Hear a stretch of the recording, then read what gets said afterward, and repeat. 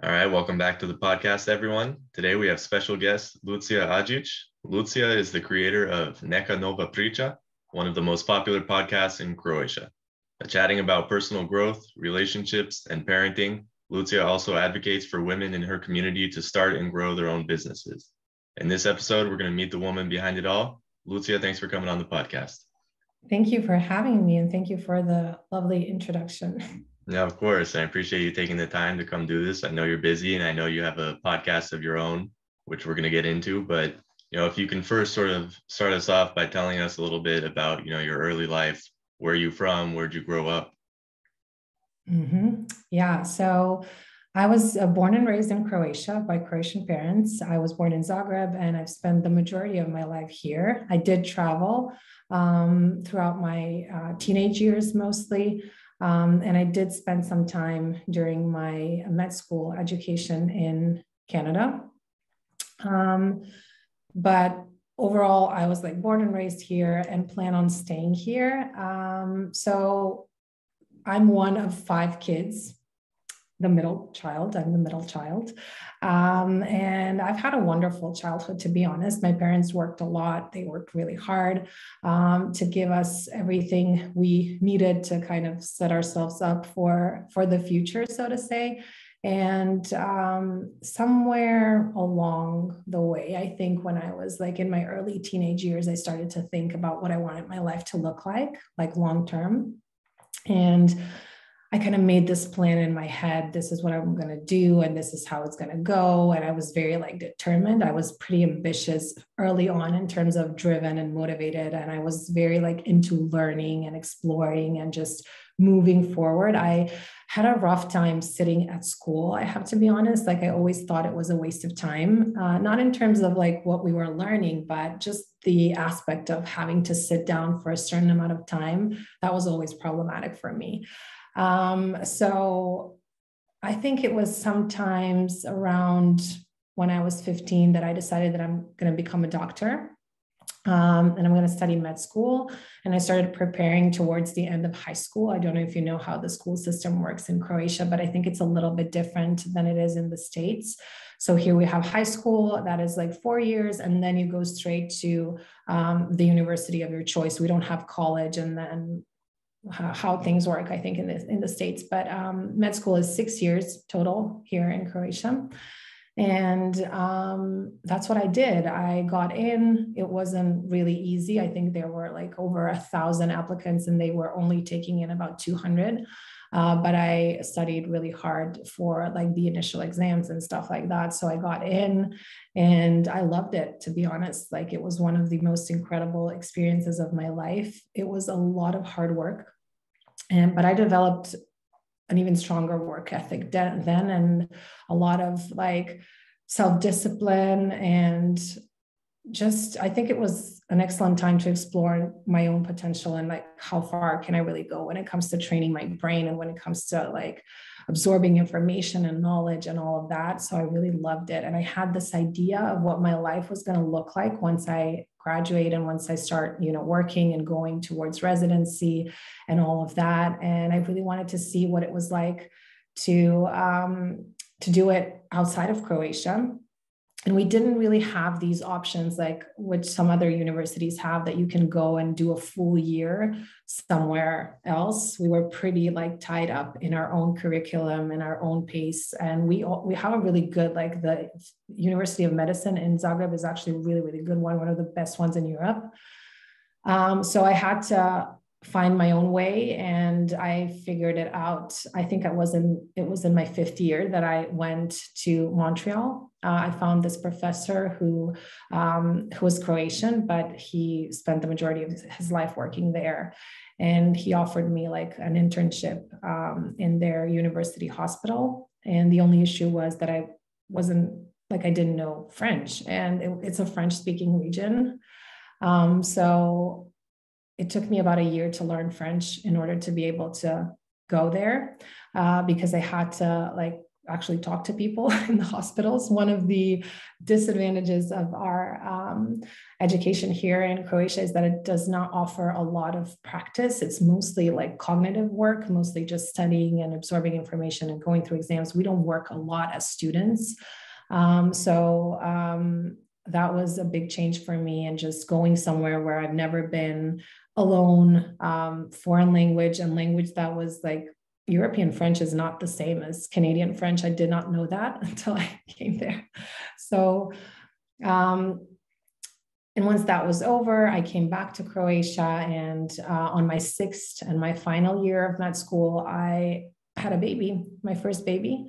And I started living with my now husband, and I thought it was a good idea to keep going with the exams and to write my thesis and to graduate all in the same year. So I did that, but it caused one of the biggest breakdowns that I've ever had in my life, because it was just too much, like the pressure of everything with a newborn baby and just going and doing all the things. So that was kind of my reset period, I think, in life, you know, when you kind of feel like everything's out of control. That was that for me.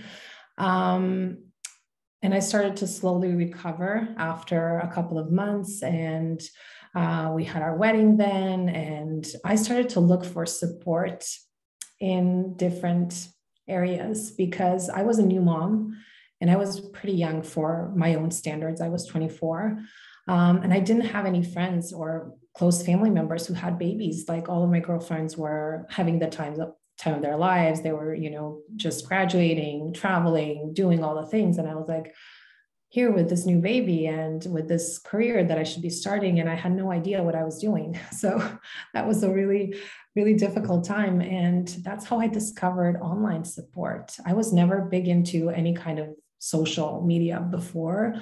I didn't even have Instagram at the time. I think I downloaded the app in 2015 or 2014, something like that. But I quickly realized that it's a really good way to learn and to connect with people from all over the world. And I started exploring these online forums as well. And I became a part of a few American ones where I connected with different moms. And I was like learning about how to be, you know, mom, because no one teaches you those things. It's people think it comes like intuitively, and a part of it, yes, but there's also this huge learning curve behind it that isn't as simple as people often think it is.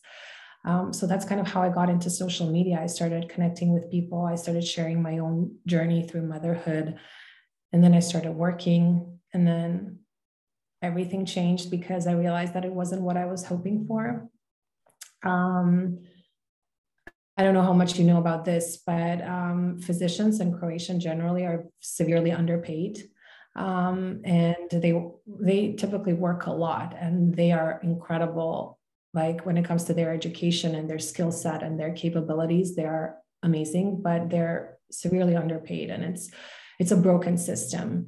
And when I became a part of it, I just felt like, this is not what I wanted.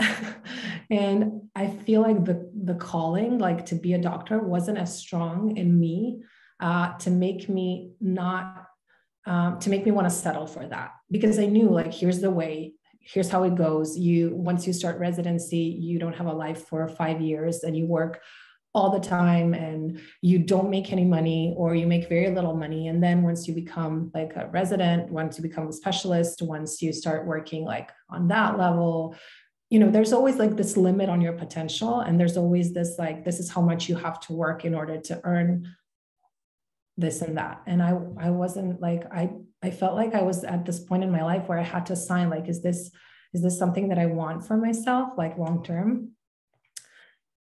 And it wasn't easy to even go there when it comes to like listening to my own thoughts of maybe choosing something else, because like I've spent all these years educating myself and a lot of money and a lot of time and a lot of effort to become this, you know, this doctor. But I just wasn't feeling it. Like, I hated being away from my babies. That was the most painful part. I was thinking to myself, like, did I really, why do I have these kids if I can't see them? Like, I don't want that. I felt I don't even know how to describe that, but it was almost like as this constant feeling of discomfort every single day, just telling me this is not your way. This is not what you want. You should be looking for other things. You should be exploring more. And later on, I realized it was one of my core values, actually. It's freedom. Like it's one of the strongest ones that I have. And I wasn't living in alignment with that. I wasn't free at all. I was very burdened with a lot of things. I had to be in a certain place at a certain time. I had to ask for permission to, have a day off, to go on holidays. And I mean, it's normal, but for me, it just felt like a violation of myself. I don't know if that makes sense.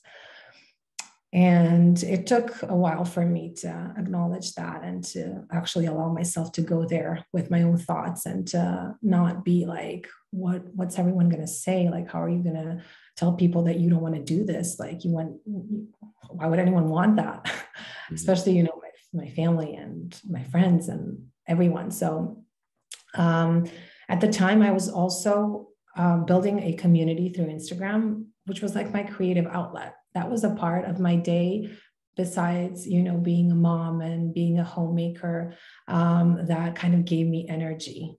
I felt like it was something that it was like this window into what's possible that I wasn't able to see around me. Like I wasn't able to see women living this way anywhere else. I wasn't able to see women, doing what they love and making a lot of money and just being free and just, being present for their children and for their families and just being happy in their marriages. And it all felt like it felt unavailable for where I was, like at that point, at that time in my life, in where I was living, like physically. But at the same time, I had this phone, and when I would open the app, I would just see the possibilities. So I started exploring and I started dabbing into being an influencer, but it never really resonated with me. I never really enjoyed.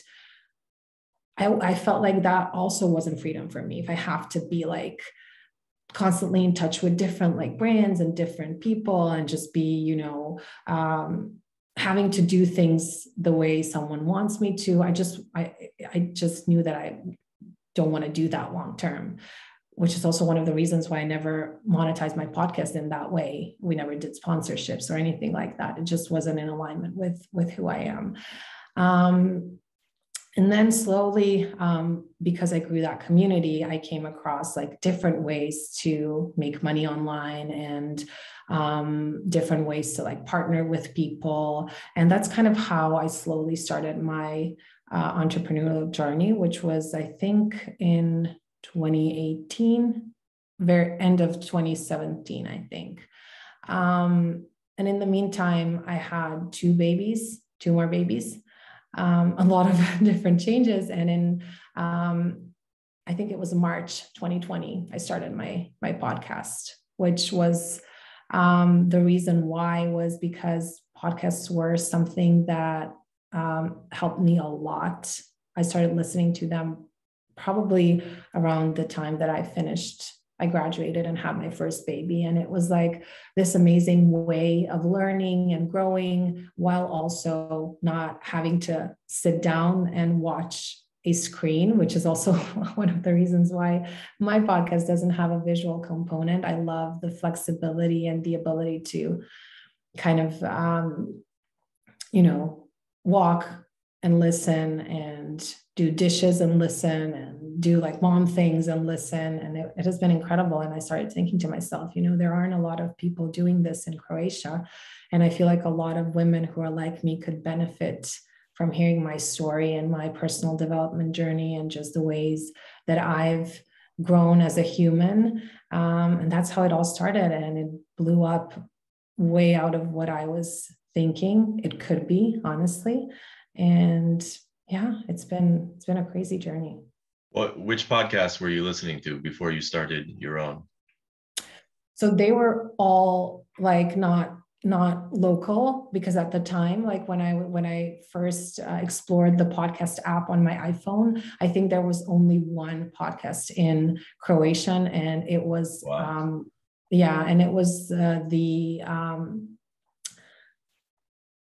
It was led by a couple of guys, and it was mostly like they were interviewing entrepreneurs, and that wasn't like something I was interested in. So it definitely wasn't something that I could, connect to. And I think there was this one small season by one of our well-known, she's actually one of the, she's like a business mentor. Her name's Dea. Maybe you know her. She's also very like active on Instagram, and she also has a podcast now. And she had a series of episodes back then.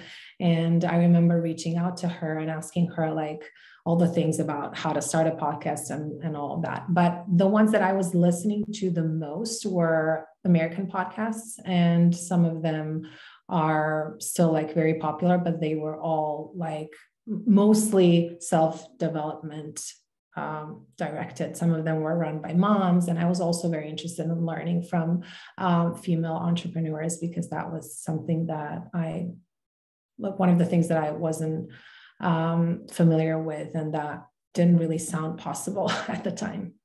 Mm-hmm. Well, that's crazy. So you were one of the first people to put up a podcast in Croatian language. Yeah, I mean, I don't really know how many of us were there, but it's also, I don't know if there's a platform that shows you like exactly the number but at the time when I was starting, I believe, and from what I was able to explore, there were only like a handful of podcasts in our own language. I think the whole scene is just starting to grow, like we barely scratched the surface, I think. Well, yeah, I wanted to ask if you knew anything sort of about the scene, but it sounds like it's becoming more popular. Yeah, I think it is, but it's still nowhere near where it could be. I feel like creators are just now starting to see the value of putting out content in a form of a podcast. And if you were to compare it to like other parts of the world, it is literally like we are so far behind, because I feel like the culture of listening to people is not there yet. Most people are used to, like, YouTube is something that we became used to over the last decade or so, watching people and watching and maybe learning through that like visual aspect. But when it comes to just listening, I think that's the part that people still struggle with. And oftentimes I get feedback from, women telling me like, I love the idea, but I just can't, it's so weird, to just listen. So I think that we have, plenty of space to grow. And I think for anyone thinking about starting a podcast in Croatian or in any of the surrounding languages, I think now is the time to get in, because it's just getting started, the whole market, and it's just in the beginning stages, in my opinion. Well, I saw on a couple different sites, and I don't know how accurate, they can rank that, but on one site I saw that you had like the 7th most popular in Croatia, and then just the other day I looked, and I don't know if it was the same site or a different one, but it said the number 2 most popular podcast in Croatia. I guess in the country. I think that wasn't a language thing. Yeah, because there were some American podcasts on there. So I think it was in the country of Croatia, you had the second most listened to podcast. Yeah, I honestly am not big when it comes to statistics. I don't really, do a lot of research, but one of the things that I've learned is that it's not as easy to actually have like a valid,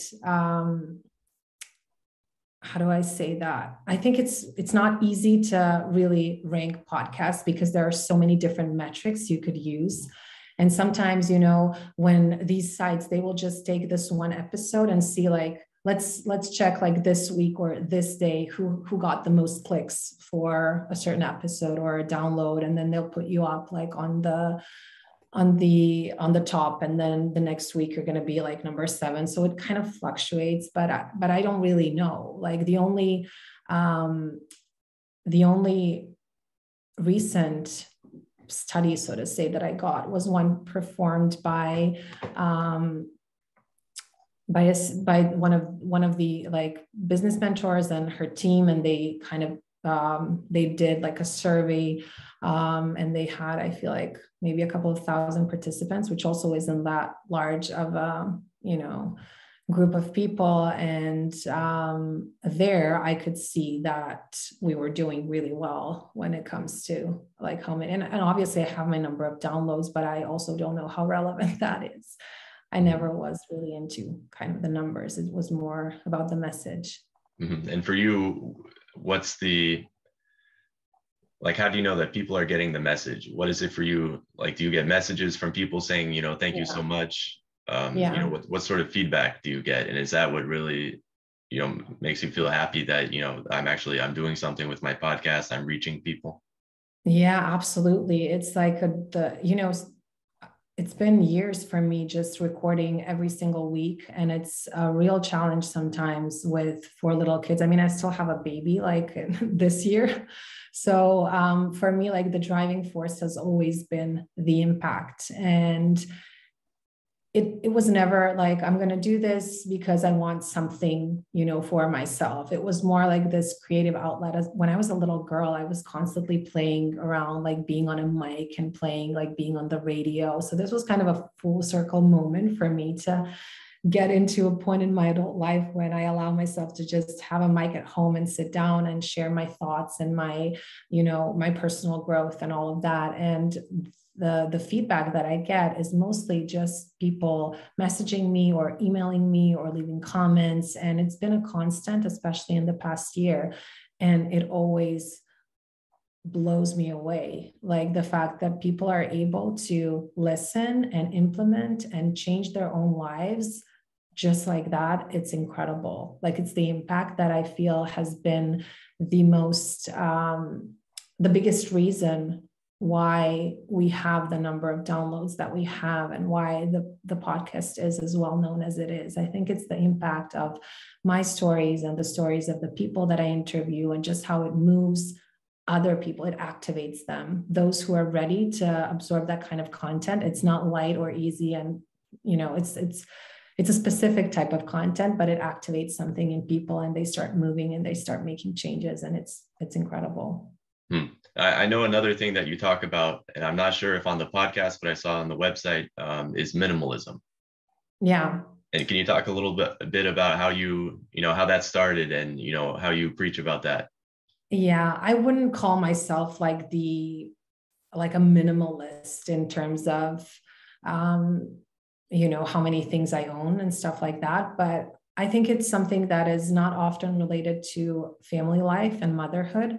But I found myself, I think it was like 5 years ago, in our home feeling so overwhelmed with everything. We had so much stuff, so many toys, so much clothes. So like it was overwhelming. I felt like I could not keep up with my own life and I could not stay on top of things. And it was just too much. And that was kind of a breaking point when I started to implement massive changes into my home, when I got rid of like 80% of things. I'm not even joking. My husband thought I was crazy. I was on this like decluttering spree. It lasted for a week. There were just like dozens of boxes and like these big black bags of stuff. I just threw everything away. I donated what I could, but it was like all of a sudden I could breathe within my own home.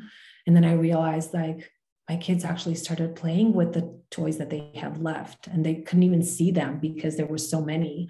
And that's kind of when I started to see how lighter and more beautiful life is when it's simple. And that's when I started to change the way that I was thinking about my home and the way that I was thinking about the things that took up space and time in my home. Because let's be real, everything that you have requires your time, and time is the most valuable of all of our currencies.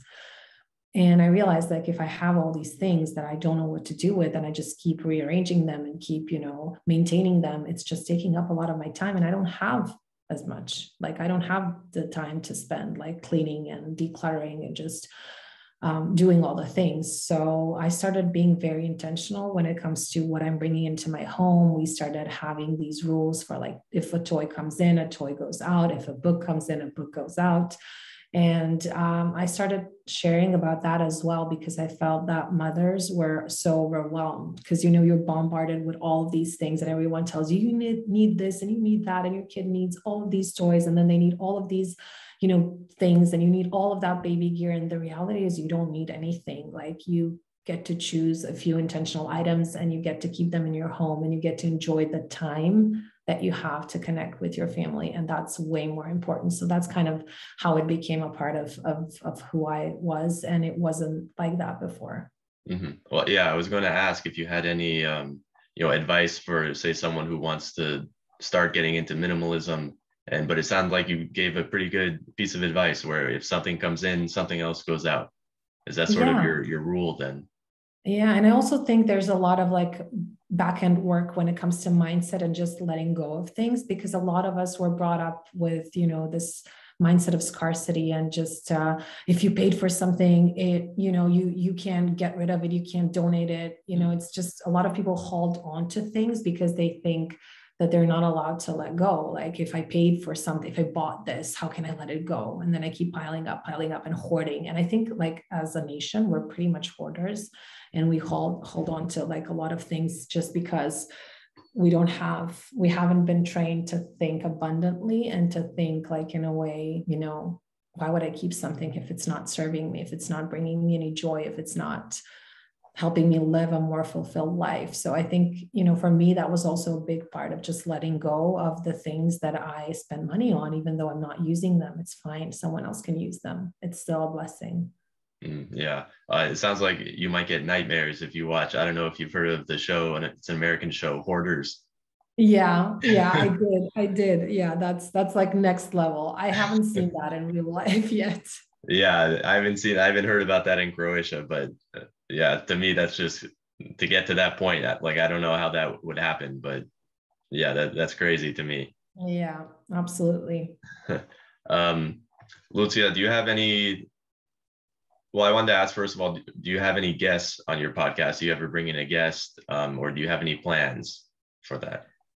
Yeah, actually, I do. Over the past year, like in 2022, I think I had my record number of interviews. I bring in people, like when I choose people for the podcast, I bring in people whose stories I want other people to hear. And I also, one of my missions through the podcast is to help entrepreneurs in our region, especially people who do like business in the personal development industry, so to say. And I bring them on the podcast, and they share their stories and they share about their businesses, and then people can find them and connect with them. And I have found that the storytelling aspect, like looking from a marketing standpoint, is incredibly powerful. Just allowing people to hear other people's stories and get to know them better. It creates this connection that does not require, you know, repetitive exposure, in terms of they don't have to be following you for months in order to want to work with you. So I interview a lot of like young entrepreneurs, a lot of like therapists, coaches, a lot of people who sell different kind of programs that are, again, something that I would personally invest in. And I've just been really focused on normalizing the part of investing in yourself, which I think is still pretty foreign, like a concept that is pretty foreign over here. Like women, they're not really, you know, when you tell them like you should be investing in yourself, like it's okay to pay, you know, for coaching and to pay for therapy. It's like the best thing that you can invest in. You are your own best investment. So that's kind of what we've been working on. I do have interviews pretty much regularly, but one of the things that I've noticed is that people prefer solo episodes, which is interesting to me. So they really love listening to me speak to myself. So I'm kind of trying to balance that out and just bring in people intentionally, like someone I really, really feel is a valuable, has something valuable to share. And then I do my solo episodes. And sort of last part to this, as we're winding down here, what sort of other future plans do you have, either for the podcast or for yourself? Do you plan on, maybe doing a couple episodes in English, more going international? What's next?